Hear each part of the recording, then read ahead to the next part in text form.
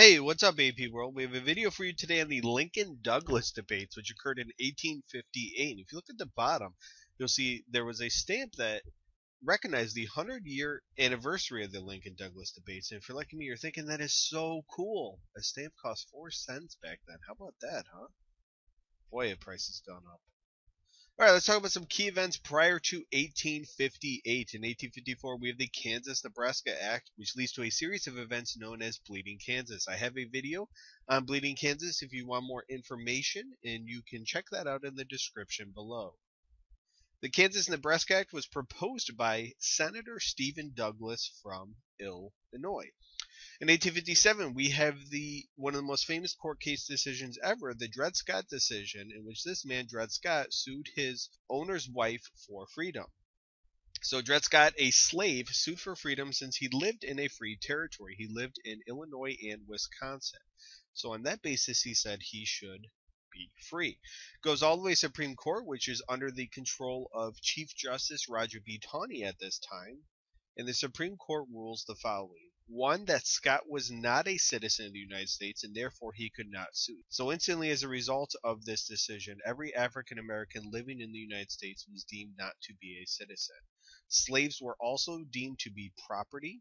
And according to the Constitution, the Fifth Amendment, property could not be taken away. So Taney argued that Dred Scott could not be free because that would take away property from his owner. And part of the text of the Fifth Amendment says, nor be deprived of life, liberty, or property without due process of law. So again, because slaves are deemed property by the Supreme Court, they could not be taken away. This is easily one of, if not the worst, court case decision in United States history. So let's go to the Lincoln-Douglas debates in 1858. Well, Abe Lincoln was chosen by the Republicans to challenge Stephen Douglas for the Senate seat.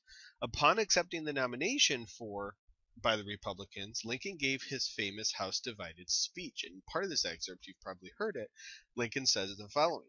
I believe this government cannot endure permanently half slave and half free. I do not expect the Union to be dissolved. I do not expect the House to fall. But I do expect it will cease to be divided. It will become all one thing or all the other. So he's essentially saying the country cannot go on living half free, half slave. It either has to become entirely slave or entirely free. He will give this speech again later, but he first gave it in 1858. So Lincoln challenges Douglas to a series of 7 debates in 7 different cities throughout the state of Illinois. However, at that time, it's important to note that the state legislatures elected the U.S. senators. It was not the citizens of the state. That did not happen until 1913 with the 17th Amendment. You want a little trick to remember how senators get elected by the people? Start spelling senators. S-E, you can stop right there. The 17th Amendment starts with S-E as well. Yeah, I know, so does the 7th, but you know what? Just work with me here, okay? All right, let's go to the Freeport Doctrine. And the second debate occurred in Freeport, Illinois. And this has huge ramifications to Freeport Doctrine. Please make sure you know this at all costs.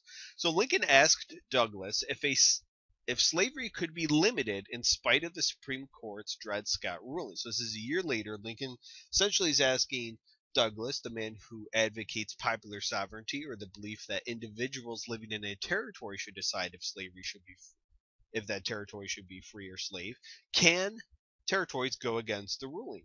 And Douglas, again, an advocate of popular sovereignty, said yes.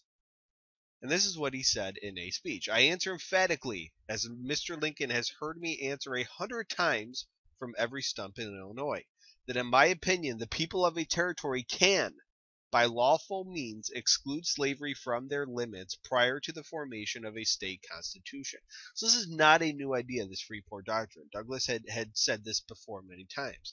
But because there was so much attention on these debates, it brings national attention to what was said. So in essence, Douglas said that territories and states can pass laws that defy the federal government. The South is going to be up in arms with this because the federal government over the previous decades has been deemed to be superior to the state government. So you cannot defy federal laws. And essentially that is what Douglas is arguing here, that territories can, if they choose, pass laws that would prohibit or limit slavery. And that is going directly against the Supreme Court's decision.